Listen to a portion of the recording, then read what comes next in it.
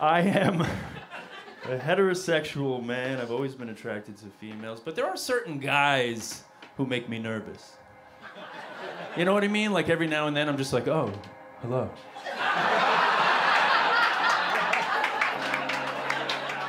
Like I never know when it's gonna happen.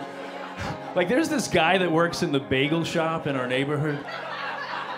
I can't even make direct, like he has the most mysterious blue eyes. I can't even look him directly in the face.